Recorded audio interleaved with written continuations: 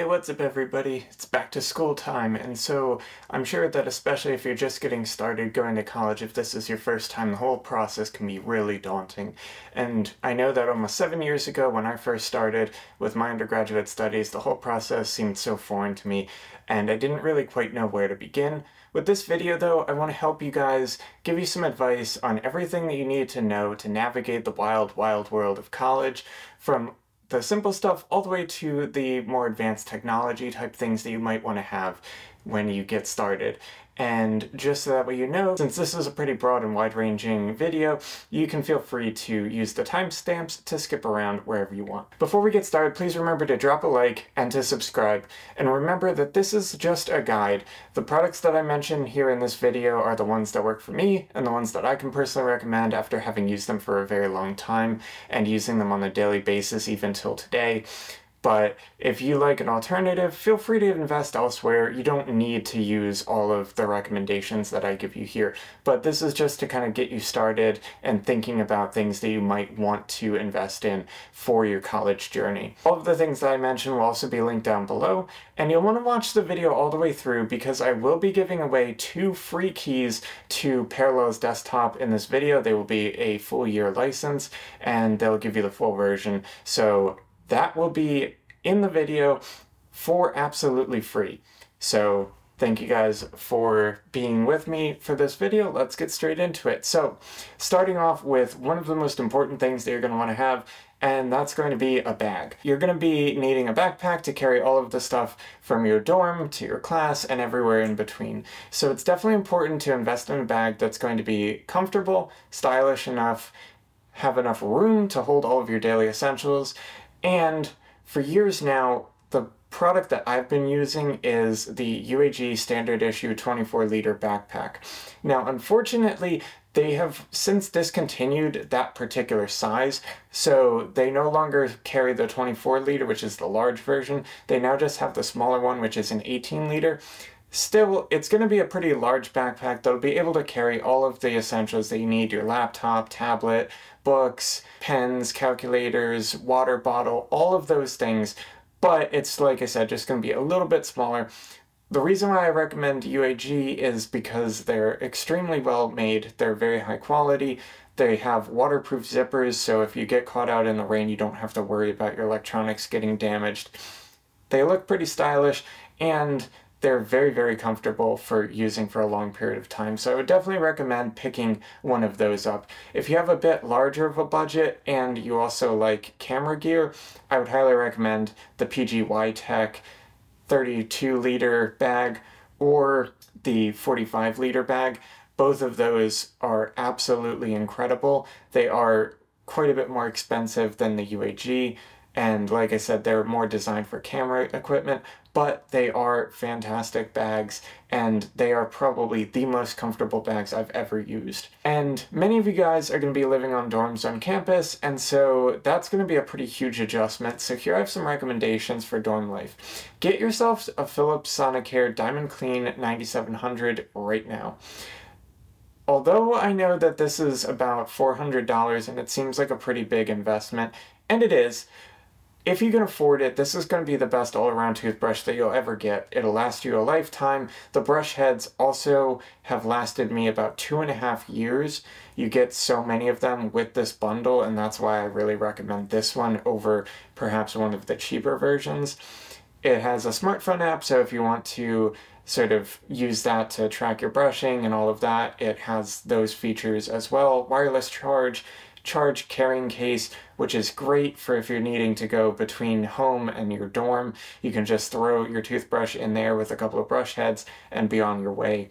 It's really, really convenient in that regard, so I would highly recommend that. On the topic of oral hygiene, I would also recommend the Philips Sonicare Water Flosser 3000. This is much more economical at just under $70, and if you don't like flossing with traditional string, like myself, this will definitely fit your style perfectly. It's easy to use, has USB-C rechargeable capabilities, a built-in battery. It'll last for quite a while, I think about 12 days or so, and it'll help to keep your mouth clean and fresh. So Definitely something that I would recommend. And continuing on with the topic of grooming products, you'll definitely want to check out the offerings from Manscaped, like the Toolbox 4.0 for about 150 bucks and the Beard Hedger for about $99. If you're a dude, there's nothing worse than going out with a lot of scruff all over your face where you have stray hairs or you're starting to build up that neck beard. Nobody really wants to see that, so keep yourself looking clean and fresh with Manscaped.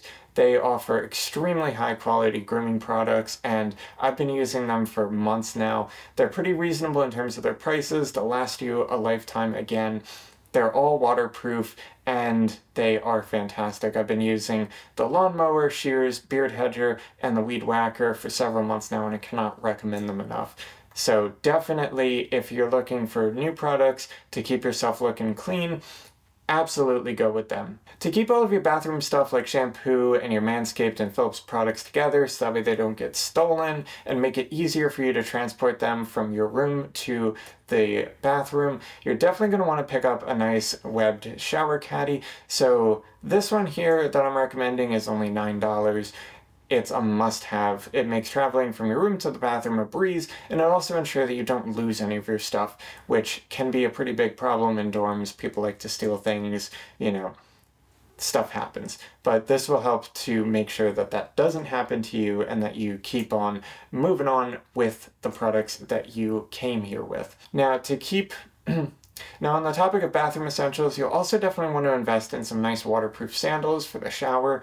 And for the past 7 years, I've been using the Okabashi sandals, which are about $25, and they are absolutely worth every single penny. They're extremely high quality, they have a great tread on them, so you don't go slipping around whenever you're walking on wet surfaces, and these will keep your feet from touching the possibly gross public bathroom floors or showers.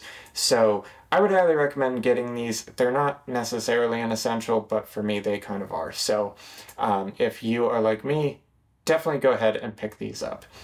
Inside of your dorm, you may also find that over time you drop some food, dust bunnies start building up, other sorts of crumbs and things start populating your area, and it starts to get a little bit dirty and gross, or your desktop gets some Cheeto dust or something like that. You're definitely going to want to invest in a small and lightweight vacuum.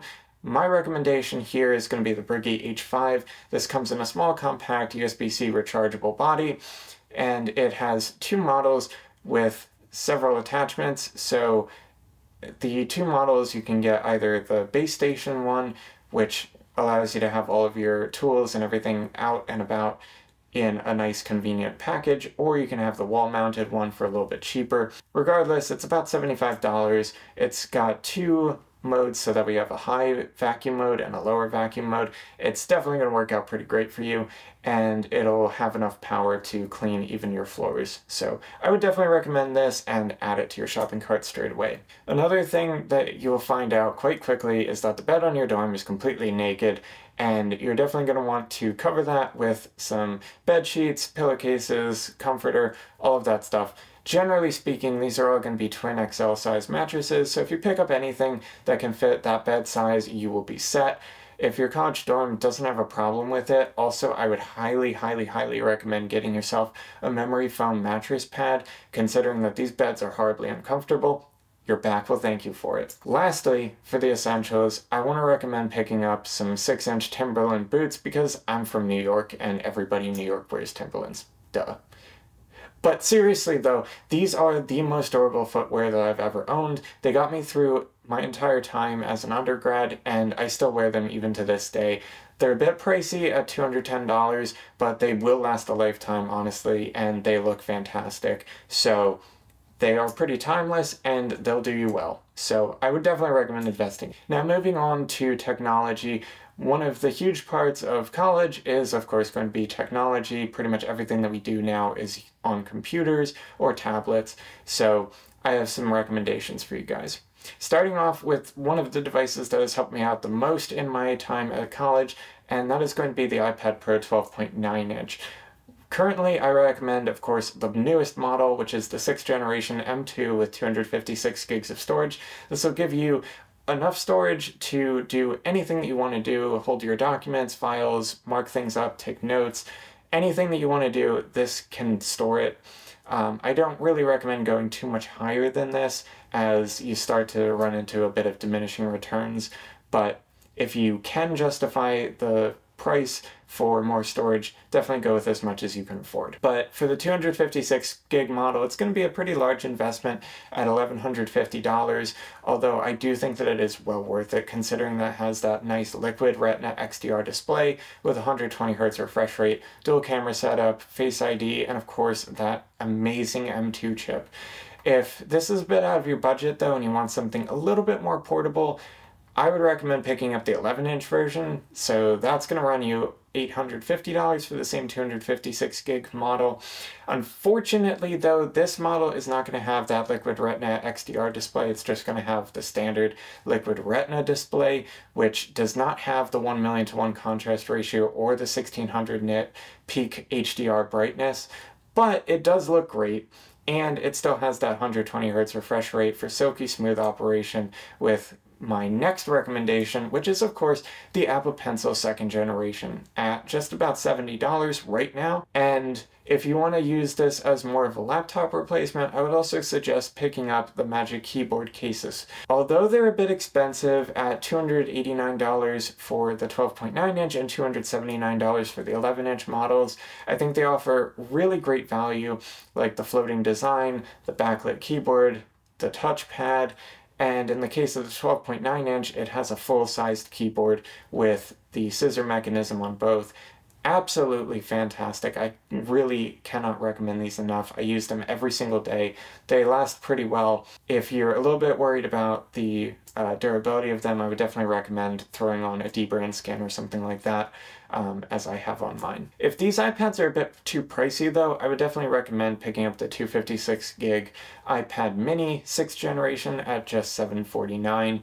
This little device is small, it's lightweight, and the most important thing for me is that it supports the Apple Pencil 2nd generation, because that is by far the best way to experience college, in my opinion, is to have these iPads with the Apple Pencil 2nd generation. You'll have access to unlimited digital notes, and it's going to feel like you're actually writing on a piece of paper, especially if you pick up a paper like Screen Protector, which I'll also leave linked down below.